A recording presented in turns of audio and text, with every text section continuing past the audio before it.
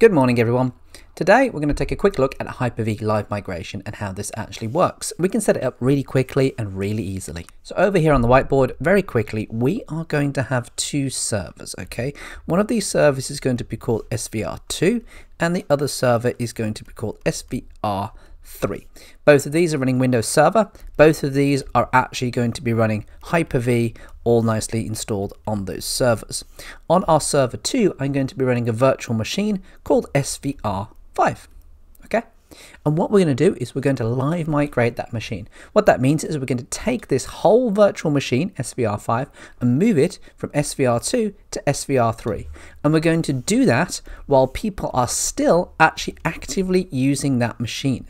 So we get to do it with no downtime. One of the cool things about Hyper-V is you don't need any centralized storage to do this either. We can actually do this with storage existing only on SVR2 and SVR3. We don't need SANs or anything like that. So the setup process is pretty simple, so let's get straight into it, set this up on both of these servers and live migrate a virtual machine. Okay, so I'm over here on my Elon SVR2 and I can see that I have my Elon SVR5 virtual machine ready to live migrate. I'm also going to want remote control over the other server, so I'm just going to make another connection here and I'm going to add Elon SVR3 here into my Hyper-V Manager. So let's go back to Elon SVR2 and let's turn on live migration. If I go into Hyper-V settings and I click live migrations, tick this box for enable incoming and outgoing live migrations, that's it. That's literally all I have to do. But there's a couple of extra things I want to tweak here. So I want to make sure to use any available network for live migration. You can limit your live migration traffic to an individual network card or IP address if you have combined software-defined network cards as well. But I can use any network card, and this is just a test environment. That would be if you wanted to separate your live migration traffic from your live traffic. If I click on advanced features, there's a few options here. The different authentication protocols, CredSSP or Kerberos. If I'm using CredSSP, I need to be logged in to the host machine. I am logged into the host machine, so that's fine. I will keep using that. If I was to change this to Kerberos, what I would have to do is make some changes in Active Directory and basically give each host the ability to trust each other. That would allow me to live migrate with scripts or in the background without being actively logged into the system. Looking at the performance options, our three performance options here, TCP/IP, compression and SMB.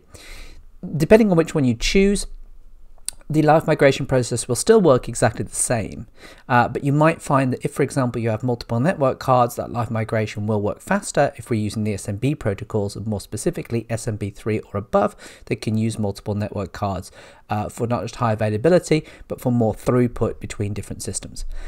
If you leave it on compression by default, this is probably best. We've got lots of CPU power nowadays, and it uses some of that CPU power to compress the traffic to make this actually go faster. And if we're using TCP/IP, this is just going to use standard packets to transfer without any compression or without any balancing on there. So leave it on default by compression and everything should be perfectly fine.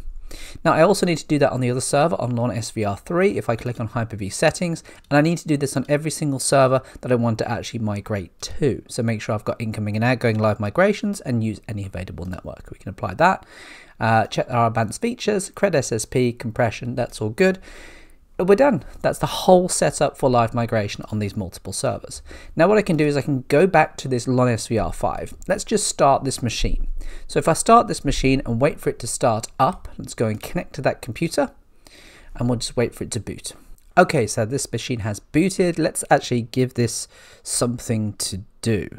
So let's just give it a ping of 127.0.0.1.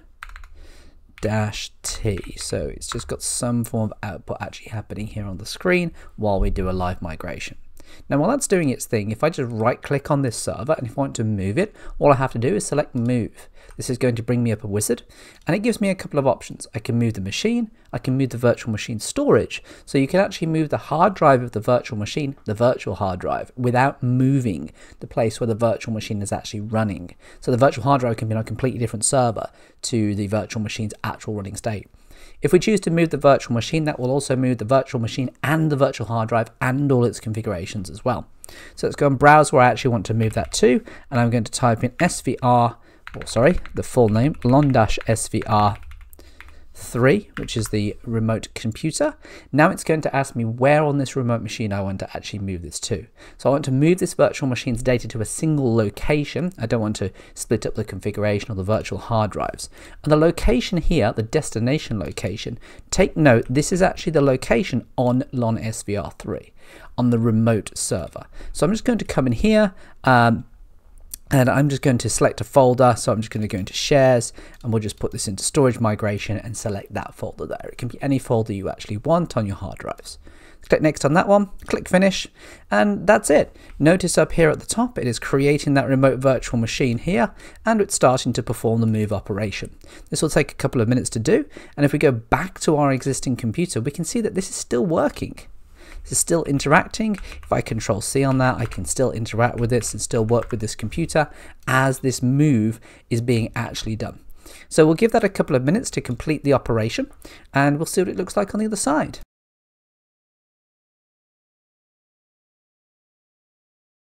Okay, our live migration is complete. We can see now on lon SVR2 we have no virtual machines running. But if I turn over to lon SVR3, there is my lon SVR5 nicely running. If I go and look at that machine, it's still working, it's still up. I still have not dropped the connection at all, and Hyper-V has automatically switched this over, so it's now running on SVR3. And that's it. That's that simple to set up live migration within Hyper-V in a couple of minutes between two servers. This same process can be expanded out to many different servers. You can have a matrix of 10, 20 physical hosts and be able to live migrate between them all. I hope you enjoyed this quick demo, and you'll join me next time for some more Hyper-V, Azure, PowerShell, and general computing tips, tricks, and videos. And you know the routine, hashtag like and subscribe, and I hope you enjoyed this video and will join me next time. Goodbye.